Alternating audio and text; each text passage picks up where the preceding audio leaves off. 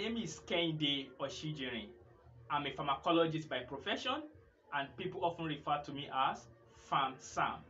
So today, I want to share my own 2 cents on the discourse we've been having for the past 1 week on Share Your Thoughts with Sam. We have a discourse on the topic, traditional medicine or orthodox medicine. Which one will you prefer? And for the past 1 week, we've been getting different feedback from people. And one thing I can sum up their feedback to is that it's based on individual knowledge, individual religious practices, and the origin of ailments. We've had feedback from people that says that, oh, the church I attend does not support the use of medicine, so because of that, I go for traditional way in managing my ailment. And we have some people that will tell you that, oh, it's village people that is causing this thing. Don't even use any orthodox medicine. Just go to the village. It's because of the origin of the ailment. And some people will tell you that this is what works for me. I don't believe in using traditional medicine. Because of that, they stick to what works for them in orthodox medicine. So briefly, I want to share my own thoughts on the selection. So if you ask me, Pharm Sam, orthodox medicine or traditional medicine?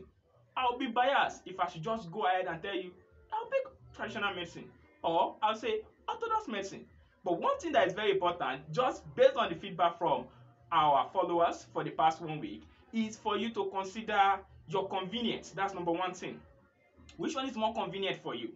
Some people will complain that traditional medicine, they are very bitter and the untoward effect of it is not palatable by them. So because of that, they don't actually like traditional medicine. They prefer orthodox medicine. Another thing I want to look at is accessibility. When we are small, when we have malaria or typhoid, our parents will just enter the bush, just get some leaves together, prepare a concoction, we drink it, and we are fine. But revolution has taken place over the years, civilization has taken place over the years. All these plants are not easily accessible again. So if I want to treat malaria now, if I start going to the bush to be looking for the particular plant and I'm unable to get it, I have to now switch for orthodox medicine.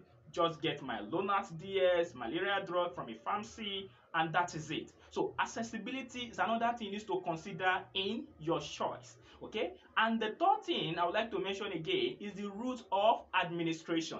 Not all traditional medicine can be given via different route of the administration. In most cases, most of them are given orally. Probably some of them are given topical. But when it comes to the orthodox medicine, you can even give some of them via the rectal.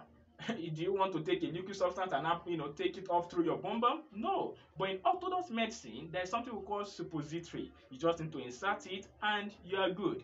Okay? Another thing you want to also consider is the toxicology studies. The toxicological studies, okay? Because one thing you need to understand is that drugs are poisonous. Either now or later, they are poisonous. They are not good for the system in the long run, okay? So in the long run, it can damage your liver, as the case may be. So you might want to consider that in your choice as well, because traditional medicine has more safety profile compared to orthodox medicine. All right, so that's the few points I'll be sharing with you today. Thank you for following my platform. Okay, God bless you. I'll see you next week. Bye.